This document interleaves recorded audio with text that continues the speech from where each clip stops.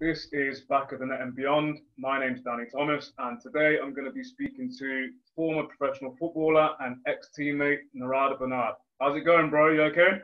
Yes, Dan, I'm good, man. Good to see you, bro. Yeah, man. I miss that smile, man, and all them teeth. Yeah, I've got a few. I've got a few. Nah, man. Long time no see. Thanks for coming on, by the way. Yeah, no worries, man. Pleasure to be here, man. Good stuff. How's life? Talk to me. Life's good, man. I can't complain. I'm a different Narada to the Narada you would have met back in what 2001, 2002. I think it might Yeah. have been. Obviously, I'm a dad now. That's the biggest change. Nice. Engaged and Nice. yeah, just trying to take care of life. Congrats, bro. Cheers. Sounds good. Obviously, everyone's grown up and that. Like you said, we go back kind of way back indirectly through football, which we'll touch on later on. But first met kind of 2001-ish, around that time, 2002. Yeah, like I said, we'll speak about that a bit later on, and just let everyone know like what you're doing nowadays, kind of on a daily basis. Yeah, so now I work in property. I'm an estate agent. Have been for nearly 6 years, Mm, which is going all good, and it's a great industry. I live in London, so that's where I'm from. mm, But so as far as London's concerned, I'm in North London, and it's a great place to be. I work directly in lettings, so lettings only. mm. Don't do sales. And lettings in London, it's been crazy. It's been crazy, but Nah, in I a could good way. imagine. Yeah, Mm. that's mad because obviously we spoke kind of briefly off air, just touching base on that, and literally I thought that you were like a PT instructor, basically because I see you obviously doing stuff online and that's all I see. So I thought, nice. And then obviously for you to say Yeah. that you're now working in lettings in an estate agent, that's basically what I'm doing and have been for well just a bit longer than you, nearly 7.5 years. Mm. That's mad. How are you finding that? Obviously, because it's completely different from football. And in terms of Yeah. where I'm based in Coventry, although I'm not from Coventry, I'm from Leamington, as you know. Mm. But lettings and the property world up here is completely different to London. So I speak to a lot of investors and people like property developers who are from London, and you can just get when I speak to them, I understand kind of why they're not getting confused, but they see things differently to how we see things up here. So, like, Mm. how's it work for you guys down there? I'm assuming it's just manic 24/7. It is. I mean, I guess London is such a bubble of a place when it comes to the economy, really. Mm, But in like I work in Camden, right? And Camden's such a diverse area, and I mean diverse in culture, diverse in properties. So mm, we kind of have something for everyone. So, mm, there's the council estates, there's the £1 million houses, there's the new builds, mm, there's a period, tree lined streets, Primrose Hill, etc. So it's for us, I'm quite lucky, and since I work in a patch where we're generally busy throughout the year, we have peaks. Obviously, our summer season is our peaks. Like now, it's just manic. Today was just a crazy day, but the market itself is just, as I said, London's a bubble. mm. There's times when you can't believe, people are paying X amount, of their wages on their rent and just to live in London, and I guess to benefit from the London wage, which tends to be quite good, depending on the industry you're in and the job you do. But the opportunity is the main thing in London. It's crazy. So for that reason, the lettings market is always bubbling, always. Crazy, mate. I mean, I was talking to my wife last week. We had some quiet time in the office, and me and my colleague were just talking about like properties in London. So he's in Mm. sales, so he was looking at like houses to buy, just random houses, and we were looking at crazy places like Mayfair and stuff, and like 40, Mm. 50, 60 million plus houses. And I was looking at the letting side of things, and some of the houses, apartments even to rent down there, it's like you're looking at like we were looking at crazy ones, 5 grand a week, and just madness. And then we were just thinking, how are people actually paying this? Is it really happening? It's just It is. crazy.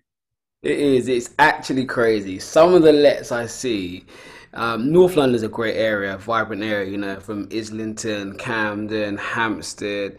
You got all these areas, and they're diverse, and I mean that in culture wise and property wise. So you get all walks of life, and I mean, you can have a millionaire living next door to a social housing tenant, for instance, and that's very common. Yeah. You have them within the same building. Really? Yeah, yeah, and it's just the way. I mean, I personally believe that's why London is what it is. It's such a great place because everyone lives amongst each other. We get on with each other, um, and I think it makes it the place it is. Mm. But yeah, in London, the rent is just depending on where you are. It's not that, to be honest with you. If you're on the outskirts, it's not so bad. But Mm. I meet people every day, and you meet people from up north, people from different countries.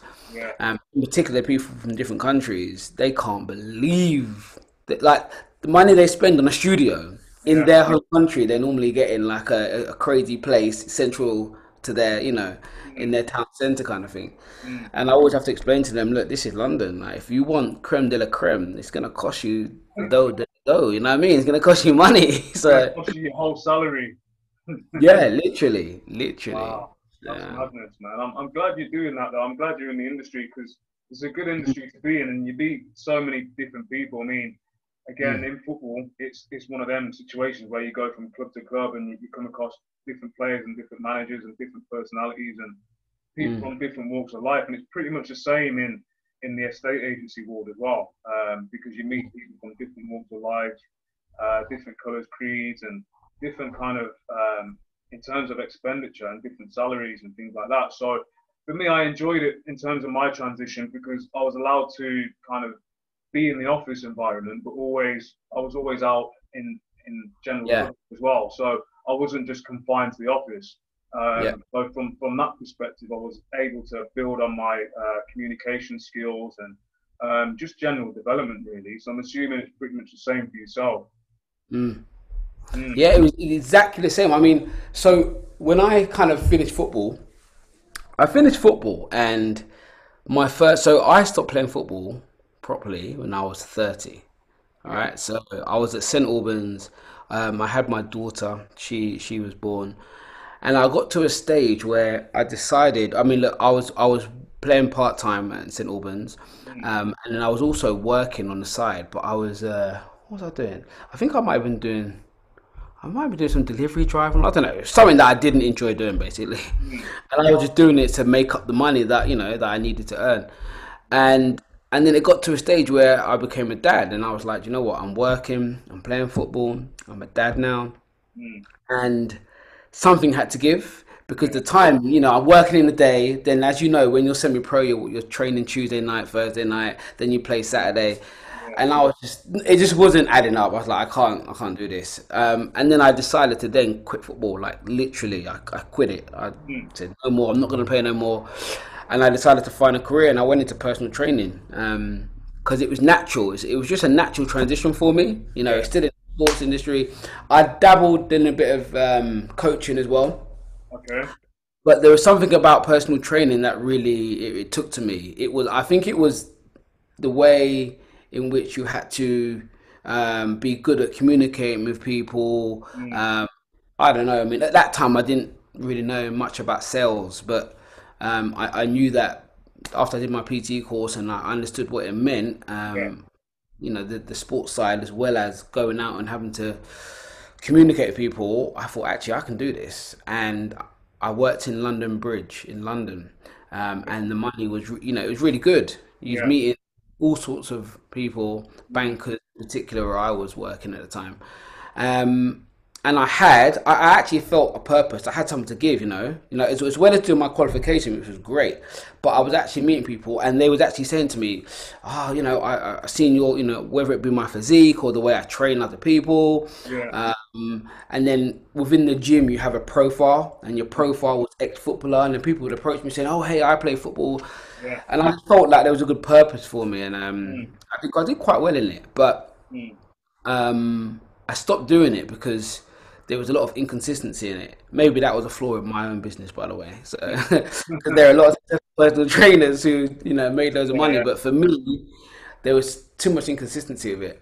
So, and that's when I decided I actually switched from personal training to gym membership sales for a bit because the within my gym I was working, Mm. they kept saying to me, "Oh, you should, come and work." They saw who I was around the gym, getting Yeah, to know people.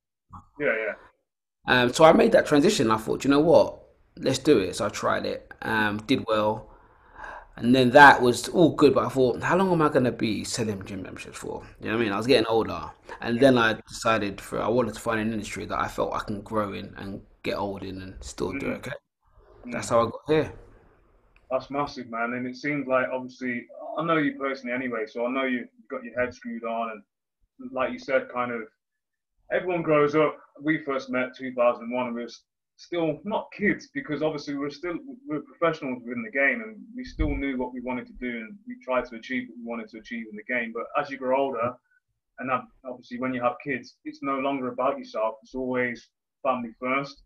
So Yeah, then you need to find something that's kind of sustainable. And that was kind of my train of thought as well. I knew that property is always going to be around, even if there's a crash, which we've had kind of say recently, indirectly, and back in like credit crunch times as well. Property is always going to be there. People always need to have a home to live in. People are always going to move through different circumstances. So it's always going to be there. So I mm. found that like you did, and I haven't really looked back since and got my accreditations. I've got my ALA accreditation. Don't know if you've got, have you got that? If you haven't, you need to get it. I got my eye. Come on. Ah, decent, Only decent. recently, I'm not gonna lie. Yeah, so it's one of them. For me, the company that I went to initially, no longer working for them anymore, but forever Yeah. grateful because they gave me an opportunity. Because literally, as you know, our CVs are just sports based. When you have Mm. your interview, there's no point going into that interview and talking about who you played for and how many appearances you made because it doesn't bring in Mhm. anything. It's no value to the company. So you Yeah. have to sell yourself through your personality and obviously through your transferable skills, which we'll touch on a bit later on. Yeah. And that's kind of the main focus for the podcast, really. But yeah, I mean, really, I'm happy to hear that you're doing well. Obviously, you used to play football, and I mentioned that at the top of the podcast. And you started off, I think you started at, was it Tottenham, and then you started part of your YT there, and then you went on to Arsenal. Is that right? Yeah, so I started at Tottenham at the age of 11. That's when I went to Tottenham, schoolboys. Mm, Schoolboys? No, School of Excellence it was. yeah. Got scouted for my Sunday league team. So I was there from 11, training, which at that time, Ron Henry, who's an ex-Tottenham left back, he was the coach. And then from then, you then get the opportunity to meet up because there was lots of different School of Excellence plotted around London. Mm, And then you get the opportunity to then, if you do well, to then meet up with all of these different School of Excellence. And there was one massive game, mm, or there was a few big games, I think. And then at the end of that, whoever made it then got schoolboys, which mm. was at 14. And then yeah, that was that. And then you obviously you're fighting for a position for YTS, and then I got that. So I was at Tottenham I left Tottenham when I was 18. So Okay. yeah, Wow. that was sad though. I'm not gonna lie. I'm a Tottenham fan. I cried my eyes out then. I'm Really? not gonna lie. Yeah, Was that cried my. unexpected then? Because I know sometimes, like for me, I never really experienced that because I was always told a bit earlier that I was going to be offered something, and then I'd always hear kind of the other players coming out of the office or whatever, just saying like I haven't been offered anything, and it was Mm, always quite sad. But some of them were unexpected, and some of them expected it, but they just didn't want to hear it, obviously. So, yeah. what was your experience? Were you aware of it, or were you kind of assuming that you'd get a contract, or what? Yeah, no, I've been on both sides of the scales, whether I expected it and didn't expect it. In this particular situation, I definitely didn't expect it. I think that's why it hit me hard. Yeah. And the reason I didn't expect it, within Tottenham, I did okay. I played, at the young age, I played reserve football. Mm, I got my YTS pretty quite good. I didn't have any concerns whether I get it or yeah. not. Um, and I was just one of those players. I got selected. Did you play in the Milk Cup? I did, yeah. I did. I Yeah. played there when I was at Forest, and yeah, I didn't enjoy it to be fair. Yeah. So we went to the Milk Cup and I got selected to go in the Milk Cup before I was even YTS. So it was only a couple. It was me, Ledley King, another kid called Nicky Hunt, Mm, Peter Crouch, Yeah. Glenn Paul, I think, came 1 year as well. So there was a few of us who were the younger team, the younger lot, who wasn't quite YTS, but we got selected. So I was always in and around it, playing. So when I didn't get the pro at Tottenham, and my manager at the time, Bob Arbour. He was showing me signs that he thought I would get it. Um, but the person who made the decision, which was Colin Murphy, he sat me in the room and he's like, look, everyone, his words were, this is almost word for word. He basically said that everyone thinks that you should get pro, but I don't think you should because I don't think you're going to make it into the first team at Tottenham. So for that reason, you're not going to get it. Right. And so it hit me hard. Like I remember walking out of that office, floods of tears. Yeah. Which was, yeah, it was hard to accept. You're only young, you're 18. Yeah. I left school with, I left school. I didn't do fantastic in school, but I left school with, in my head, a career. I thought, you know what, just don't even need to go to college. Got my YTS. And I guess I, maybe took it for granted a bit, but expected to get pro at Tottenham. Didn't happen. I'm sure that Colin Murphy I'm sure he was at Leicester for a little bit when I was there, when I was younger. I'm He sure. may have been. He may Yeah. have been. And then obviously, so you left Tottenham and then you ended up at Arsenal. So how was that experience? That was surreal. So my story with Arsenal was surreal. I think even I pinched myself that happened. But so this is how the story went. I'd been told I'm not getting pro at Tottenham. Yeah. So then our final game of the season was against Arsenal. So we played against Arsenal, and this was like an under-19s game, I think it was. And lo and behold, I was playing against Jermaine Pennant. Okay. Now at the time, I did not have a clue who he was. So I played. So you got to imagine my mindset is I'm not getting pro. I'm playing against Arsenal. I have no in my head. I'm not thinking I'm trying to play well to play for Arsenal. I'm just playing with no fear. Anyway, end of the game comes now. My manager, Bob Arbour, who I mentioned earlier, he says to me, "Where's your dad? Where's your dad?" And I'm like, I'm in the shower, and I'm like, I don't know. He goes, "Get your dad, get out of the shower and get your dad." Yeah. And I'm like, yeah, and I'm like, what's going on? He goes, "Just get your dad, get your dad." So I get out of the shower, get my dad. He goes, "Right, walk around that corner. Someone wants to talk to you." And I'm like, wow, my dad's like, "What's going on?" I said, "Dad." So we walk around the corner, Yeah. and it's Arsene Wenger and Liam Brady. Shut up. So on my mother's life, so I walk around the corner. I'm like, what's going on here? But then Brady, like Wenger's, he's quite quiet. He said one or two words, and Brady was like, he basically said to me, "Do you know who you're playing against today?" And I was like, "No." He goes, "That was Jermaine Pennant. He's our first £1 million player." And I went, Yeah. a 16-year-old £1 million player, and I was like, okay, I didn't even know. I didn't even know it's him. I knew of him. Yeah. And then, well, no one's ever marked him out of the game like that before. And off the basis of that, I've spoken to Tottenham and they said they're not keeping you. So we would like to offer you a trial. Right. And I was like, cool. My dad's pinching me saying, yeah, you know what I mean? So, yeah. So they took me to south of France. I think it was for a week or 10 days. I can't remember what it was. Yeah. So I went over to south of France. We played in a tournament. We played like maybe 3 or 4 games within like 3 days. I played in all the games. Then I came home. So my dad, like I was obviously very aware of Ashley Cole, who's my age, my position, Yeah. killing the scene, doing well. So I was very aware of him. And so my dad was like, "How did you do? How did you do?" I said, "Dad, look, I did all right, but they've got Ashley Cole. Like it's long." And my dad was like, "Yeah, but you don't know, you never know." And I'm like, "Dad, trust me, like they've got Ashley Cole, we're good." And he's like, "Well, you never know." Anyway, so the phone rings, Liam Brady, and yeah, they said, "We want to offer you a year pro contract." And that's exactly how it happened. And when the phone went down, I was like, what? Yeah. I'm going to Arsenal. It was so weird. So weird. That's nuts, and that's how things can happen in life, but more so in football because that's how football is. And that is a crazy story. I didn't know that.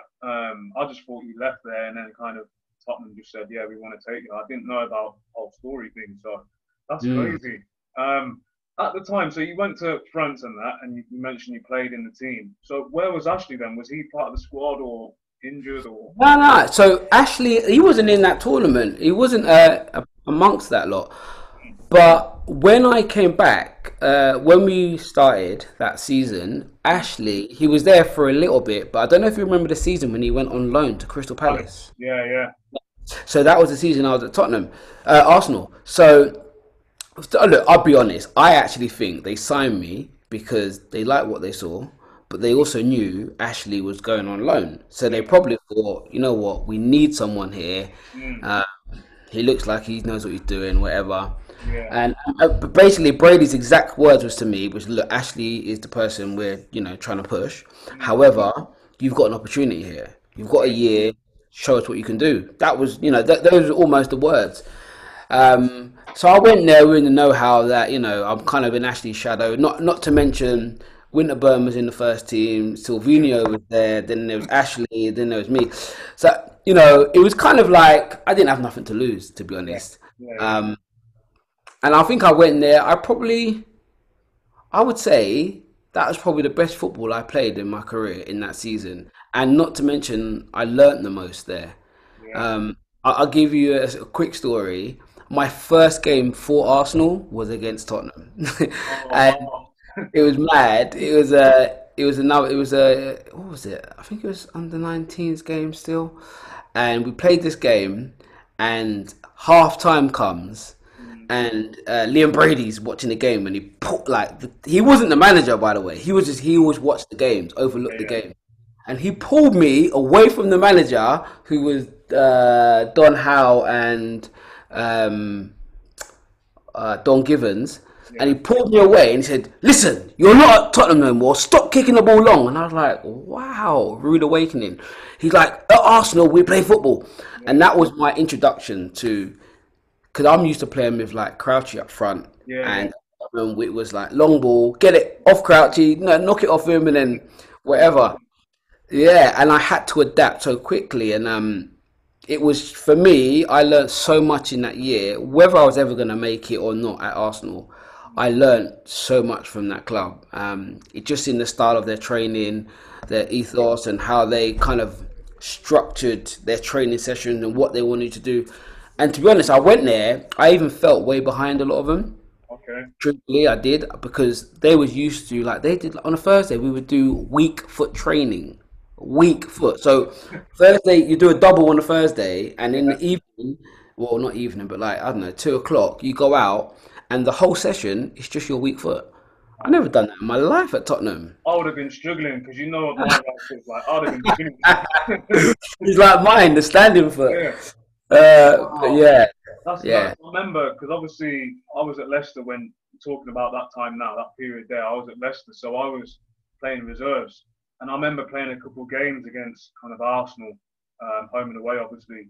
And yeah, Arsenal were always just ridiculously, in terms of like ridiculously talented in terms of tactics and just game understanding and like passages of play. And the players you guys had, aside from kind of youth team and reserves, like the whole, in terms of like the first team squad, ridiculous. So it must have been difficult knowing that, like you said, you've got Ashley in front of you, then Silvino, and then Winterburn, and then yeah, it must have been hard work, but obviously a great opportunity. But I mean, who were you playing with? Just let everyone know, because obviously I know, but just let other people know who was in your kind of peer group.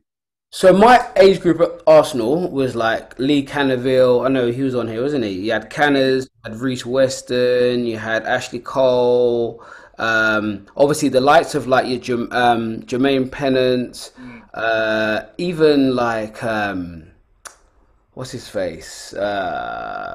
Like Rowan Ricketts used to come up, Joker David Bailey Ford, would come up, Stephen Sidwell, Joe Fur, yeah, what's his face, Jay Bothroyd, Paolo Vanat. So all these players, like I can reel them off, and yeah, I'm still friends with all of them now, yeah, and they was all superb. Like I remember seeing these kids and thinking, and some of them, well, a lot of them are younger than me. I was thinking, yo, these kids have got more talent than I've got in my, whole body, and they've got it in their little finger. Like there yeah, were some talented kids. scary. Um, and it was, yeah, like I personally, as I said, that's why I learned so much at Arsenal. And I hold my hands up. I went there and I felt like I wouldn't say below them, but I felt like I think I was one of those players that if I was around good players like Paolo, yeah, he used to say to me, Narada, if you have to go to a club and you don't have to train, and we just play games, he said they'll sign you and they'll love you. But in training, I was all what you train with me. Yeah, yeah, Maybe I wasn't serious enough. You know what I mean? I was quite, I enjoyed my training, but but in games, that's where I really got focused. But yeah, I just think in that club there was just so much talent. Like talent, I'm talking talent upon talent. I mean, look, you saw what the youth team did at Arsenal. They just yeah, won things, and yeah, yeah. superb, superb.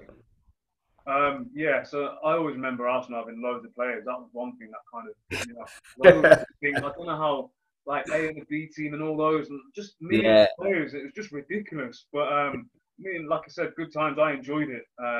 In terms of playing against teams like Arsenal, especially knowing that kind of I left Lillyshaw and then had players at Arsenal like Lee Canterville and Reece Weston, who I was familiar with. So it was always one of them where David Noble as well. I've not even yeah, mentioned him. oh yeah. So obviously, so when you play against someone who you've kind of played with previously, you always want to put on a decent show. And I remember playing against Arsenal, and that's when I kind of kicked on when I was at Leicester because I remember doing well there in the reserves and stuff. And then I think it was that season I made my debut for Leicester. So that was a massive season for me. But then so obviously you left Arsenal and then you went to Bournemouth, I believe. And then obviously that's where kind of we met as players and Yeah. became teammates. So talk to me about Bournemouth. Like, how was that for you going from Arsenal and then going to obviously Bournemouth with not no disrespect, but lesser players to a certain degree. Yeah. Their mentality or outlook on the game is going to be slightly different because they're looking to leave that division and Yeah. step up a level or two. Real men's football, people have got mortgages and rent to pay. It's not reserve team football, but different facilities. So obviously facilities and things like that are not going to be there. They're not going to be the same as Arsenal. So how was that all kind of that process for you? It was so it was exciting at the time. I remember when I left Arsenal, I actually had, funny enough, I had Leicester trying to get me. Maybe they were trying to replace you, Dan. Nah, I was left wing, so it wasn't I'm only that. joking. I'm only joking. But when I left Arsenal, I had quite a few clubs. I did decent at Arsenal, and I had a few clubs who I could have signed for. But I remember Arsenal saying to me, "Go to Bournemouth." Bournemouth didn't offer me the highest wage. I had other clubs offering me a higher wage. And I remember even my agent at the time, he was so annoyed at me, he's pissed. He's like, well, because I basically chose Bournemouth because of what Arsenal said, but he had a different deal for me. And it was at Colchester, I think it was. And he's like, I'm getting you this amount, and why have you signed for that amount? But my gut feeling was I had Liam Brady, I had people who'd said like Rio Ferdinand had been to Bournemouth on loan, John O'Shea had been to Bournemouth on loan, Yeah, and these players had always progressed. And Arsenal said that, I think you should go there because they're gonna suit, your style. They play football and stuff. yeah, So when I went there confident, etc. Mel Matcham signed me, and I was like, yeah, I was thinking, do you know what? I'm going down, but I also thought I'm going into a first team. yeah, And I was always a believer of, although I wanted to stay high, as much as high in the ranks as I could, I wanted to play. That was me. I just wanted to play. And Bournemouth said they're going to offer me that opportunity. So went there. Um, and then, to be honest, it went crazy from that point because the second I signed, yeah, came back, I was really happy, got my squad number and all this thing. I didn't have that at Arsenal. I didn't have that at Tottenham. So I had my first team squad number now, and it was all good. My name on my shirt, all these things. And then within 2 weeks, the manager blimmin' resigned, and I was like, "What?" So we hadn't been 2 weeks into pre-season, and the gaffer Mel Machin said, "I'm not going to do it no more." I was like, "Okay, where does that leave me?" So the manager, Sean O'Driscoll, at the time, you know, he was the manager, and to be honest, I had a terrible pre-season. I got knocked out in pre-season. Don't know if you remember. So I didn't. wasn't there then, man. I wasn't there at that point. Oh, you came my second season. Yeah, Yeah. So my first season, we was playing in at Basingstoke. Basically, the pitch was tiny, and very close to the pitch was like the kind of railings. Someone barged me, hit my head, blacked out, woke up in hospital, so I wasn't allowed to play for 2 weeks. So that was pre-season done for me. And then I didn't start the season. I remember feeling so annoyed. I thought I would start the season, Mm, didn't. And then I just had a lot of injuries there. mm, Me and Sean, I wouldn't say we had a bad relationship, but we didn't see eye to eye. yeah. Something about him he didn't like. I don't think he liked me too tough, and Mm, whatever. And I just didn't have a great, I don't know. I made, I don't know, 50 odd appearances, whatever, mm, and it never sat well with me there, you mm. know. Yeah, Although I enjoyed it. I enjoyed my time there because I had, first team experience. of course. I mean, I resonate with a few things you said there because it's happened to me before. And you mentioned obviously you signed and then the gaffer left. And literally, I remember I signed for Macclesfield. This is kind of mid stage in my career. So I'm like probably what, 20, 25, call it. And I signed for Macclesfield. Paul Ince is the manager. So I'm thinking, Paul Ince wants to sign me.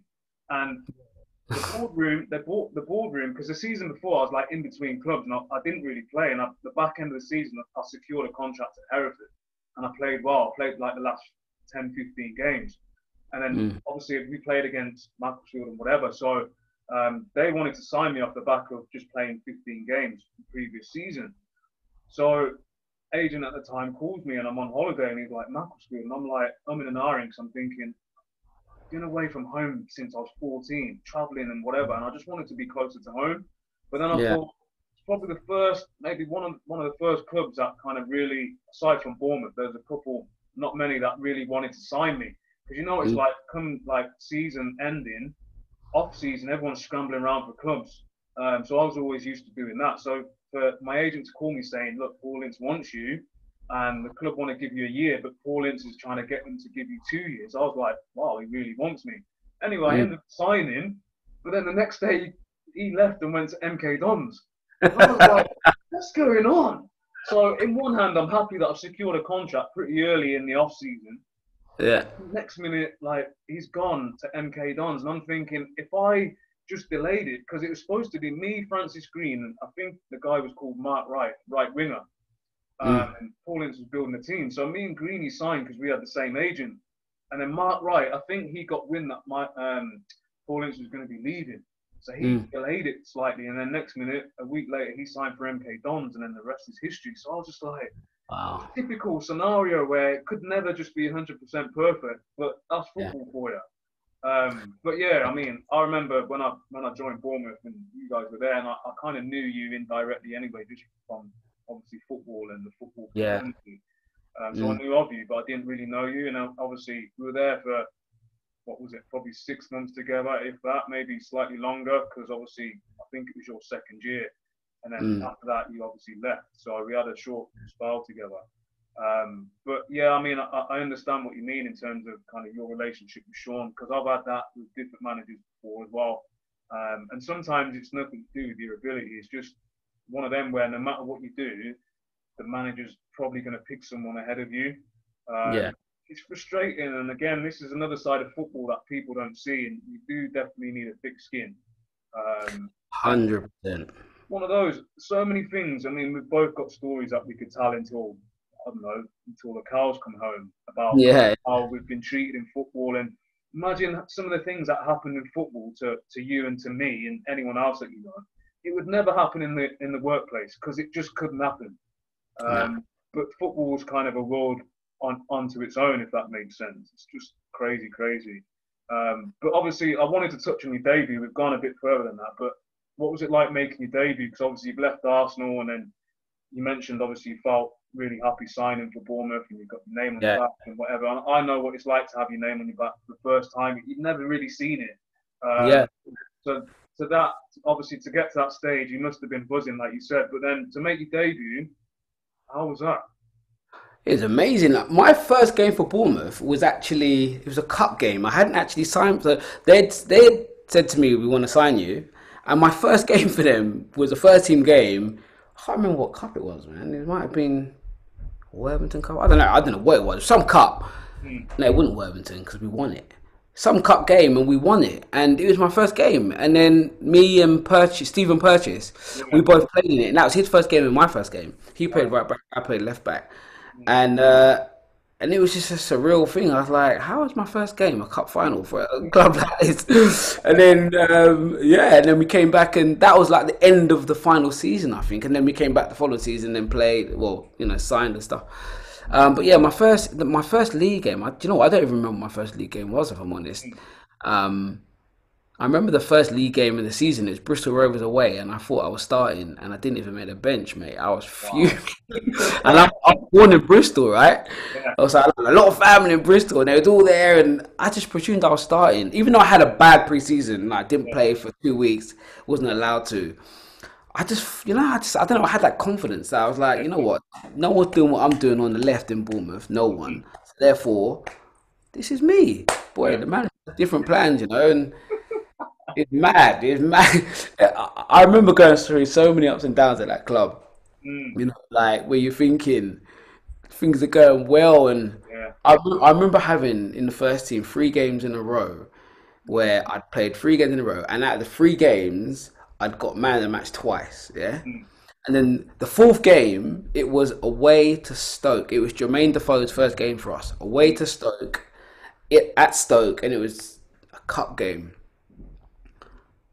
And I've just got 3 games. I've got man of the match in 2 of them. I didn't even. I had zero concern. Yeah. I wasn't even on the bench in that game. I couldn't, with no explanation. I was just like, so yeah. That was just an example of how many ups and downs I had in that club. So that's why I probably don't remember my debut, because although I had 3 years there, I signed.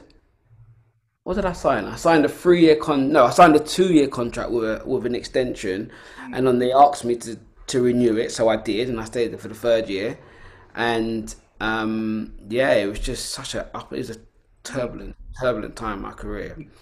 When you Um, left Bournemouth, and then you yeah, ended up playing kind of lower league football, and I think you mm, sustained career up until you mentioned 30. So you're looking at probably what 5 or 6 years in the lower leagues, and obviously mm, that's a drop down in level. So again, you need to obviously pick yourself up, roll your sleeves up, and obviously get on with it. And like I said, I've been there myself in terms of you're kind of looking around thinking like, not where has it gone wrong, but like how can I get out of this situation? And it's tough. People don't mm, realise. They assume that if you've come from say Arsenal or Leicester or wherever it may be, and you play at those levels, they assume that you're just gonna set the world alight, and it often doesn't work like that. It's very hard. And yeah, when we were playing at that time, you're looking at what 2000, 2001, 2002 in the lower leagues at that level, around those times, it was more long ball football. Everyone was 6 foot. Me and you are 5'7", like slight build and that. So it wasn't our type of game anyway. And then if you look at non-league now, everyone's kind of getting the ball down and passing. So there's more yeah, opportunity for younger players to go and play at those levels, get noticed. Typical scenario, Jamie Vardy, get noticed and then end up playing kind of higher levels and things. And there's so many players down there of a decent standard because mm, obviously they filter down from the higher echelons of football and obviously end up bringing their know-how to that level as well. So yeah, you've obviously done that and you're playing there for a period of time, and then you managed to get called up to Jamaica. So talk to me about that because I want to know who paid off. There's got to be some brown envelopes or back envelopes going on there. bro. It makes sense to me. I don't understand myself. So I left Bournemouth, Yeah, ended up going to Woking in the conference, yeah, played there for 6 months. mm, Whilst I was at Woking, and I had Lee Canaville and Joe Cafer were at Torquay in the league, um, and I'd done quite well at Woking, and I didn't plan on staying non-league. I thought I've gone from Bournemouth to Woking. mm, I couldn't get a club, so I took Woking. They offered me an okay contract. I mm, thought, you know what, keep playing, you'll get back up. yeah, Anyway, so I've done that, and then Leroy Senior was the manager at Torquay, and he was like, "Yeah, we'll have a look at you." But whilst that was happening, I got called up for Jamaica. With Jamaica now, I don't even know how. I remember in training, and the manager was like, "Oh, what's his name? I can't remember his name."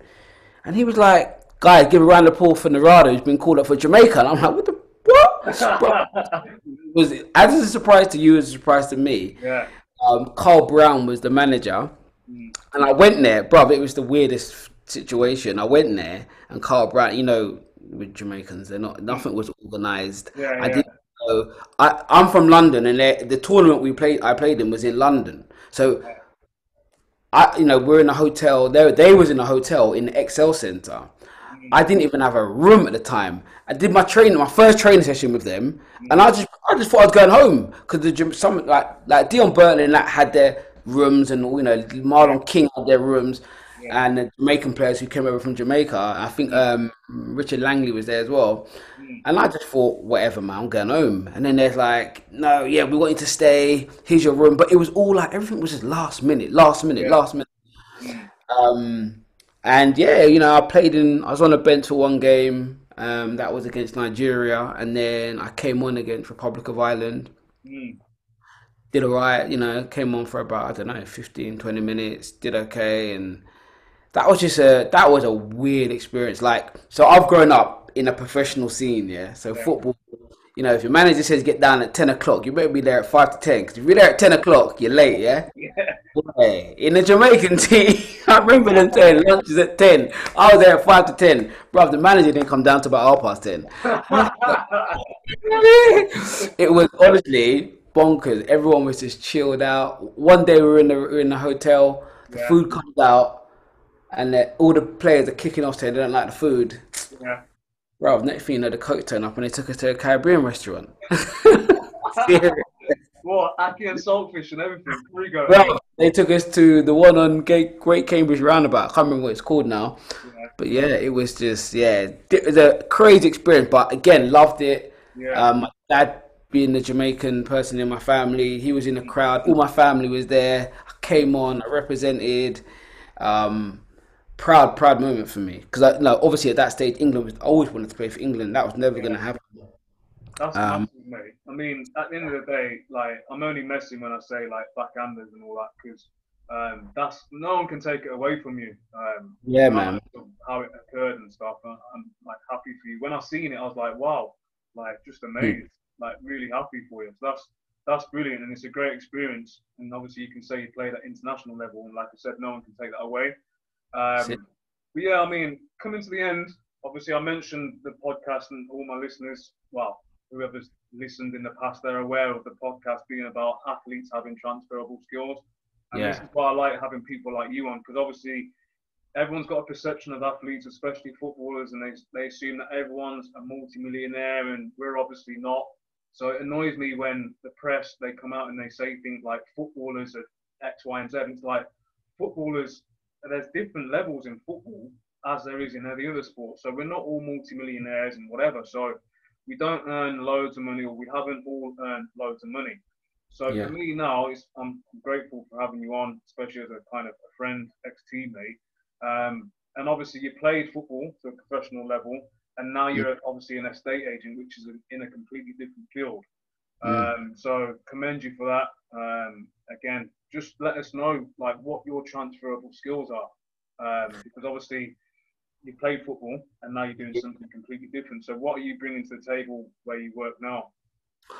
Do you know what? I think my transferable skills are definitely my personality, 100%. Football, it allowed me to mix with all walks of life. Mm. You know yourself, when you're a footballer, the world's going crazy right now with racism, but Mm. you'll know that when you play within a football club or work within a football club, you could be with an Italian person, Irish person, black person, African person, Mm. whatever, and we all get along. Why? Because we need each other. It's a team sport. Mm. So football taught me that. That was the first thing. I got to understand different cultures very quickly. Yeah. And I think also football gave me resilience. So we spoke earlier about the kind of what wouldn't happen in a workplace can happen in football. And Mm. in football, I've been, whether it be through injury, where you keep getting injured but you have to keep going, whether it be the manager doesn't rate you but you have to prove yourself, whether it be you've got a really fast winger against you and he's got the better of you once but you don't want to get the better of you the second time. It doesn't matter, whatever it is, you have to be resilient, and you always have to have that focus, mm, and even when you're down, you know, you have to be able to bounce back. mm, That's the other good thing about football is you're only as good as your last game. You might have a crap game on Saturday, you play on Tuesday, and you get MOM, and all of a sudden Saturday's gone.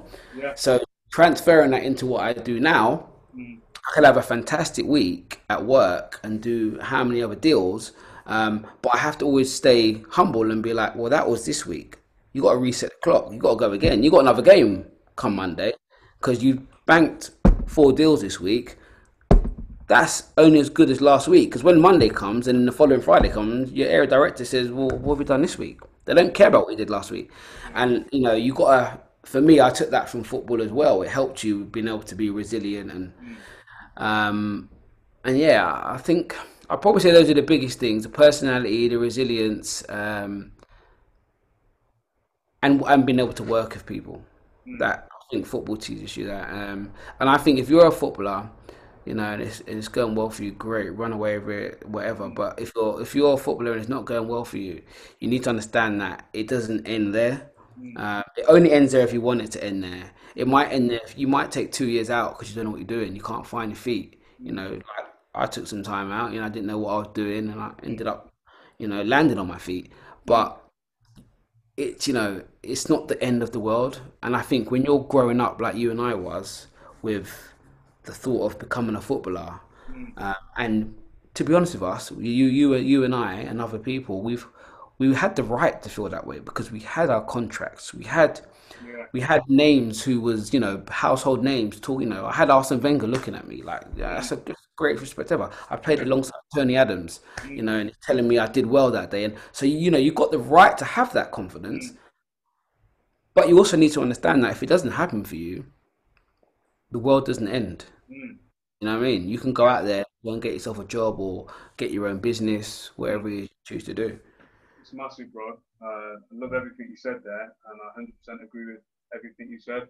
And Mm, I always say, look, when I was playing, people used to discuss, whether it be friends outside of the game or within the game, discussing retirement. And it was always seen as a negative. And I've said this many times on previous podcasts. And I want to let everyone know that retirement and the process shouldn't be seen as a negative.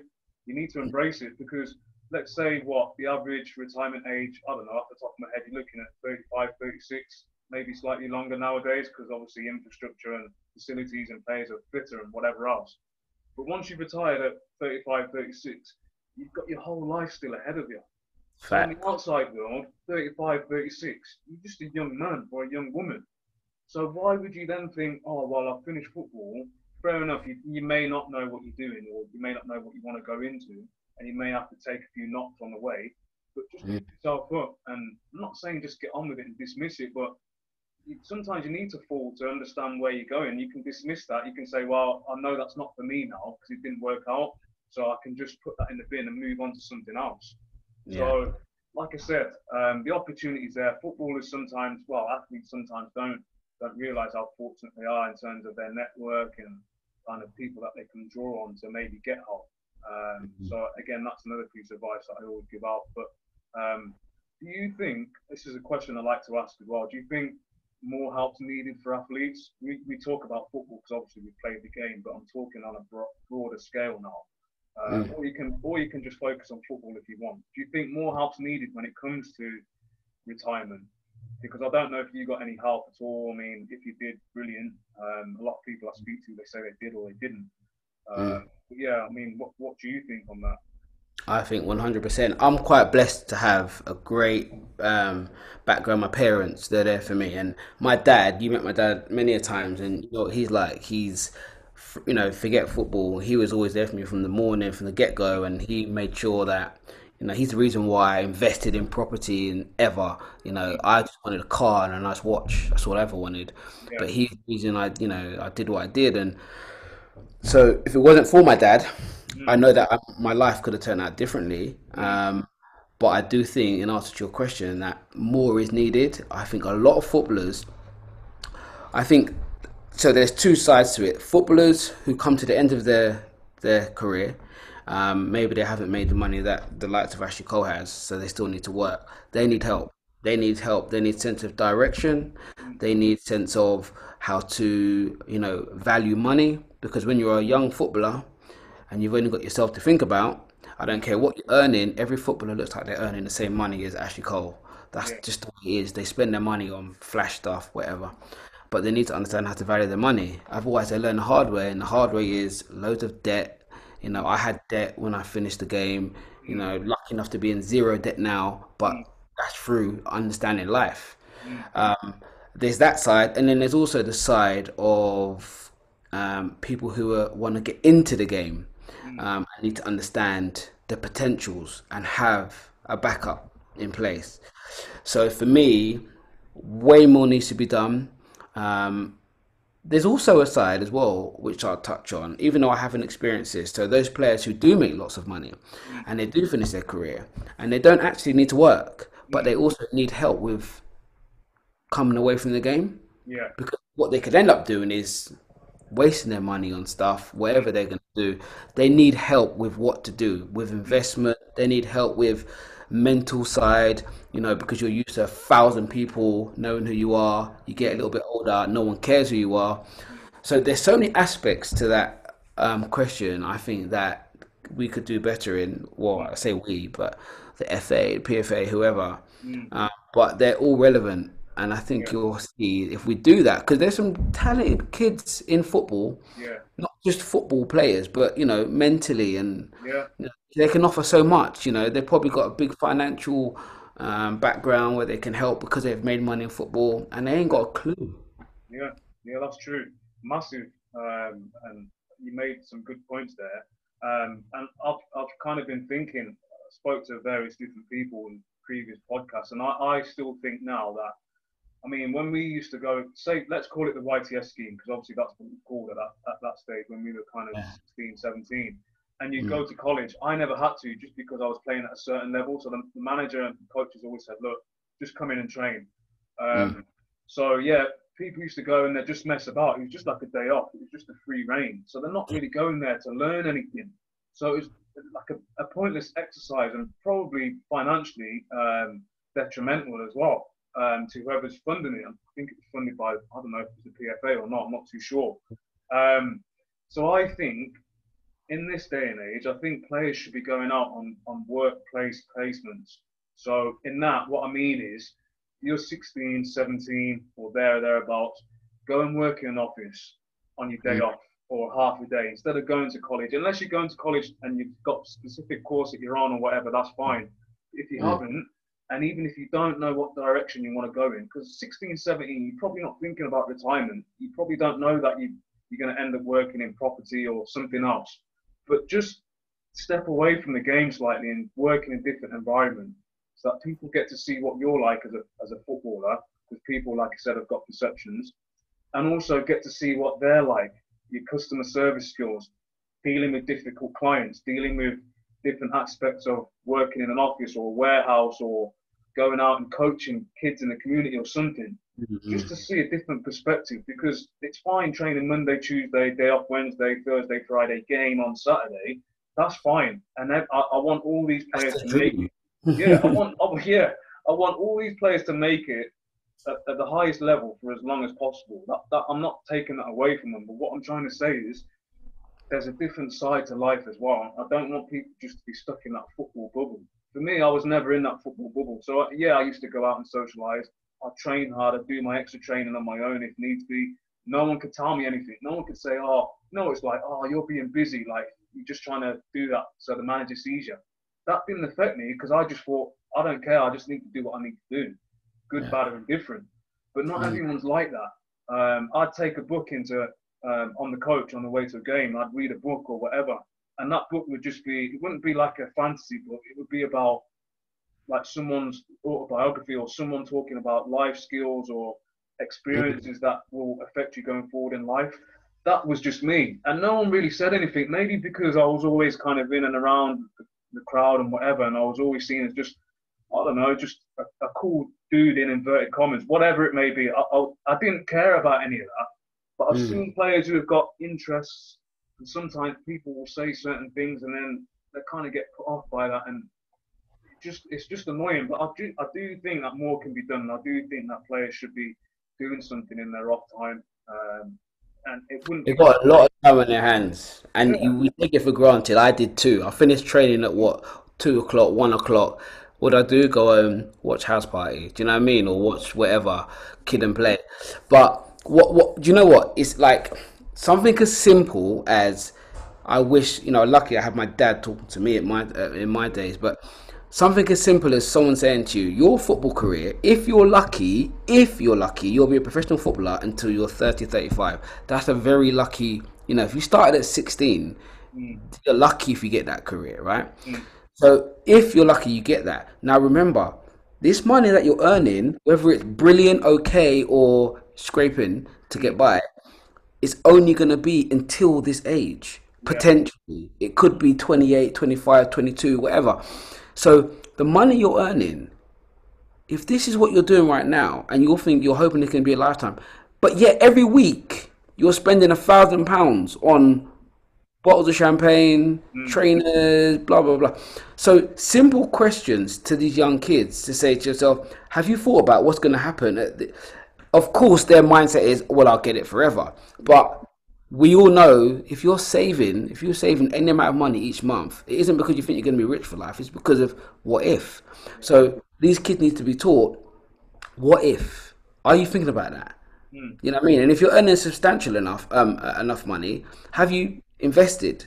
mm, And I don't mean invested in that flat in Bolton that costs you 100 grand, mm, because that's not going to make any money. Have you invested in Hampstead? Have you invested in London? Have you invested in Primrose Hill? Because that's where the wealthy people are investing. mm, And some of these footballers who, they've got a 5-year contract, 4-year contract, so they would qualify to be able to buy a decent property. mm, Go and invest in it, even if it's a council flat. Go yeah, and invest in it, because by the time you're finish your career, you probably got a nice change there waiting for you. But a lot of these are the questions I think I would like to talk to people about, or see, more conversations about to these young kids. massive. Listen, great to catch up. Long time no see. Great that you're obviously doing well. Appreciate your time today. Just let everyone know where we can find you personally on the socials, Mm. and obviously let everyone know where we can find you in terms of the company you're working for at the moment. I know you're Yeah. doing a bit of PTing on the side as well, so just let everyone know where we can find you. Estate agents, PTing, obviously you personally on the Well, social. I'll plug my PT first. So I do an online session right now. This is Yeah, all was born in lockdown. I used to be a PT, stopped doing it, and now I started training, and then I've created my own business, and it's called Neighborhood Fitness. The background is I started in my back garden, and I did a few sessions. My neighbor wanted to do it, then her daughter wanted to do it, who was in Barcelona. Then my neighbor's neighbor wanted to do it. Anyway, that's how Neighborhood Fitness came about, and it grew. It did really well, not crazy, but it did well, and it right. was all a free service for the whole of lockdown. And then I went back to work, and people wanted me to continue it. So now we do donate. I do donations. It's not actually a subscription or a certain amount. It's donations, and we run it on Monday 7 p.m., Wednesday 7 a.m., Friday 7 a.m., Saturday 10 a.m. Hit training. Don't need no weights, no nothing. So that's the first thing. Neighborhood Fitness on Instagram. Look it up. You'll see me. My day-to-day work in the estate agent. I'm not going to mention the company because I just don't want to. Uh, my own, so therefore I'm not going to mention it. I work for a company in North London, and but if you need some help with finding a place to rent, definitely hit me up. I'm on Instagram, Narada. You'll find me Narada. Yeah, and that's me, man. Love that. Narada B, we'll catch up soon, hopefully. I know everyone says this, Um, but hopefully we'll catch up. Like I said, appreciate you coming on today. Glad that you're doing well. Keep doing what you're doing, and we'll go from there. Thanks, man. Next time, don't take so long to get in touch with me, all right? Oh, yeah. Take care. Yeah. Top man, Dan. Thanks. Yeah.